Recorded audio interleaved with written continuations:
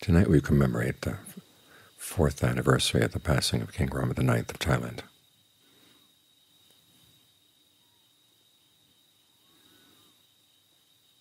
We here at the monastery, as in all monasteries connected with the forest tradition around the world, have a special debt to him.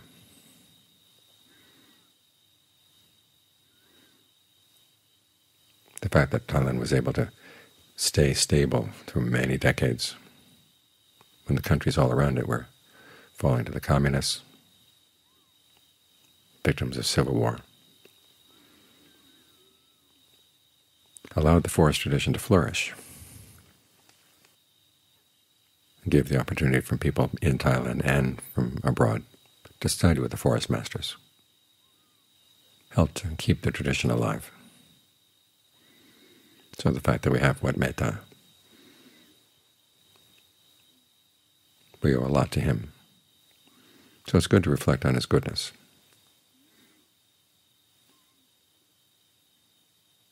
The fact that he was able to maintain harmony throughout the country was based on goodwill. This is a principle you see in the canon. Harmony that's forced on people is not real harmony, or harmony that simply tries to pretend that there are no differences is not real harmony.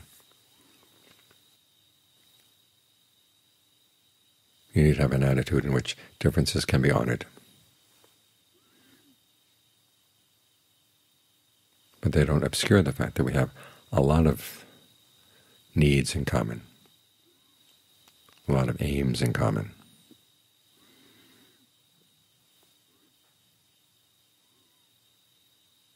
And that has to be held with goodwill. Goodwill is one of the perfections.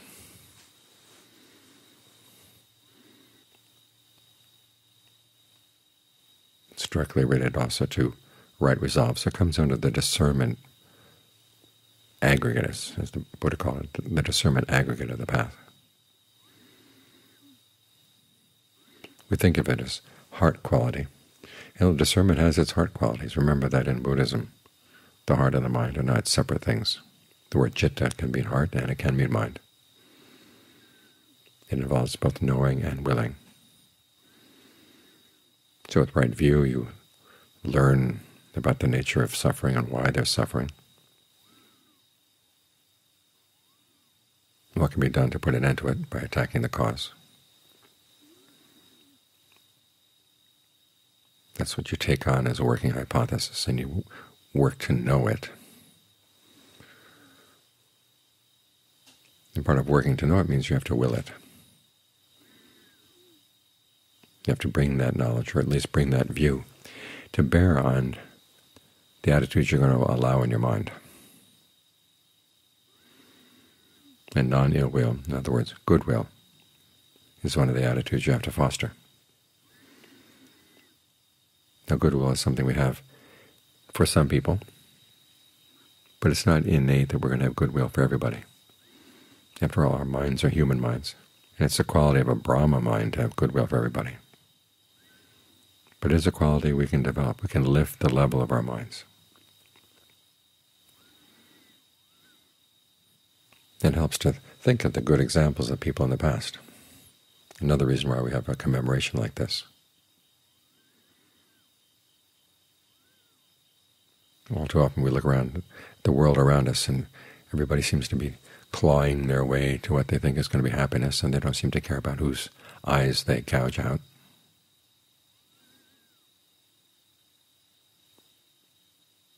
As they claw their way up, it gets very discouraging, and you begin to wonder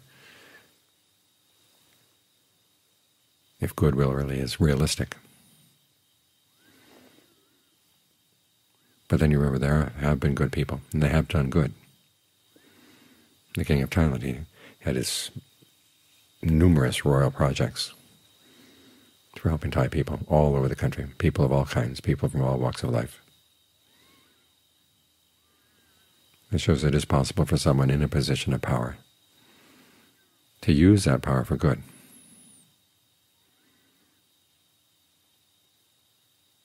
And the fact that people felt his goodwill meant they responded. There's a difference between forcing harmony on people and making them want to be harmonious. And it's the second kind of harmony that's going to last. So we take those examples. We try to bring them to bear in our own lives.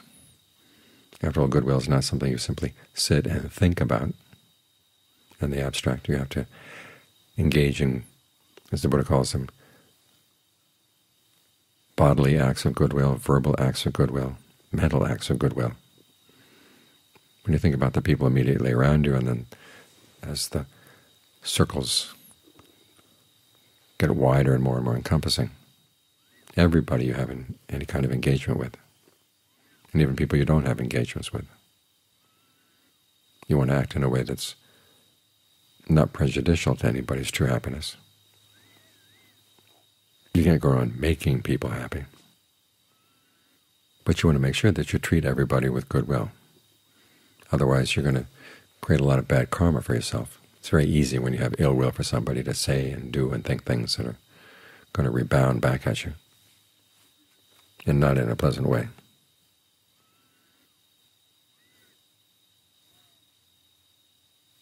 So when they say goodwill is a perfection, it doesn't start out perfect, but you have to make it perfect.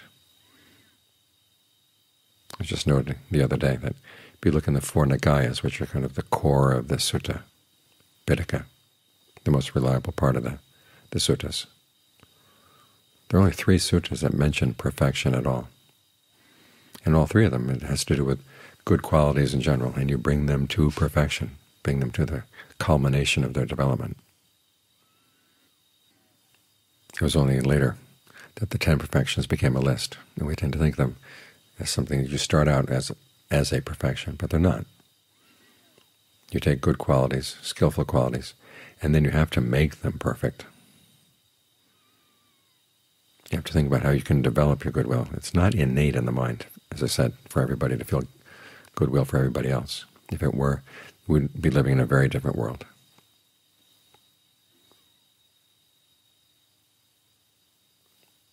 And you can't say that society has corrupted your innate goodwill, because after all, what is society made of? It's made up of other people who are supposedly innately good as well. It just doesn't add up. We're mixed, and our minds are very changeable. They can change so fast that even the Buddha couldn't think of a good analogy for how fast they are. That's what we have to work against. If we're going to perfect our goodwill, we have to watch out and make sure our minds don't change so easily. Or if they do change, they change for the better.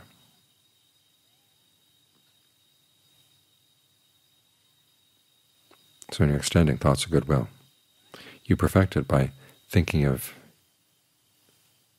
the question, is there anybody out there for whom you have ill will? And a few faces may come to mind. So you have to ask yourself, what do you gain, or what would you gain from seeing that person suffer? And if that person suffered from his or her actions, would that person necessarily learn a lesson? Because sometimes we think, well, maybe they should suffer a bit and they'll understand. But all too often people, when they suffer, they don't understand. How many people understand that they're suffering because of their craving, because of what they've done? Most of the people in the world say they're suffering because of somebody else. So when they suffer more, they're going to lay the blame more on other people. So nothing's accomplished by settling old scores and saying, then the person can be happy. You have to change your attitude, that you'd be happy to help that person see what is right, see what is skillful, and find true happiness that way. Now there are some people for whom you know you can't do that, but at least you make sure that your intention toward that person is good.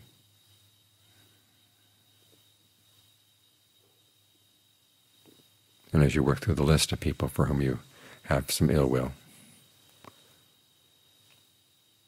there comes a point when you realize that it's the same issue again and again and again.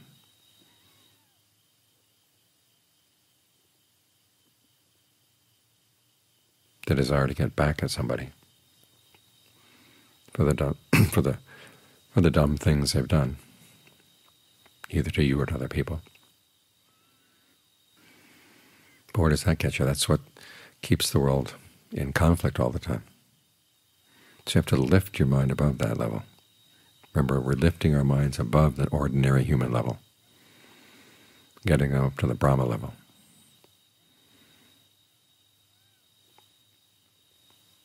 It's there that goodwill becomes a perfection,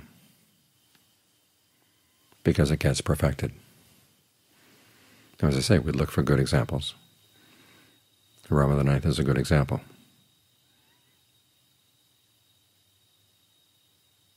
He looked after a whole country. Made sure to stay together and provided a place where people could practice the Dhamma.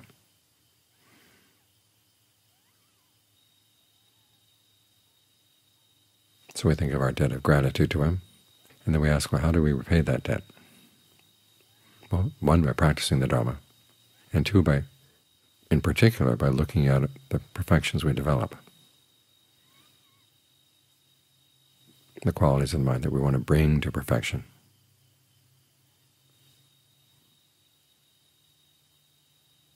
And think of that as a gift to ourselves and to other people, and to the people for whom we have karmic debts, the people who've provided good examples in the past. We're carrying on the goodness that they did.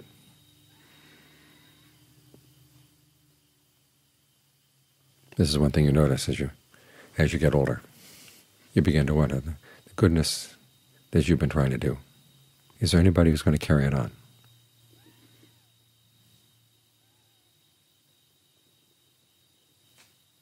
And knowing that there are people who want to carry it on, that gives you more and more energy to keep on wanting to be good yourself.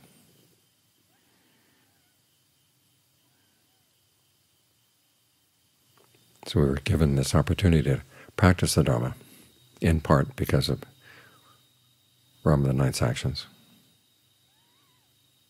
So we can think of this practice of the Dhamma as a gift back to him.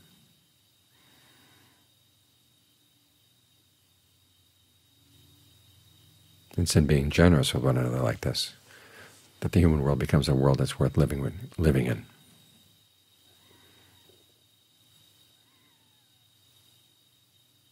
And we may not have the power to make the whole world livable that way, but to whatever extent we have an influence, we want it to develop in that direction.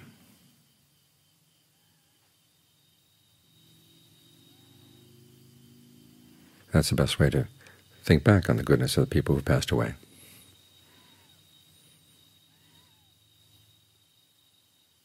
In other words, you think of the goodness that you can continue to do, to carry on the good work of the past.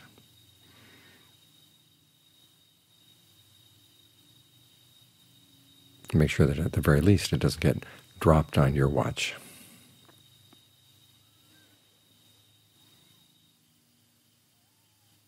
And you hope that it can keep on going.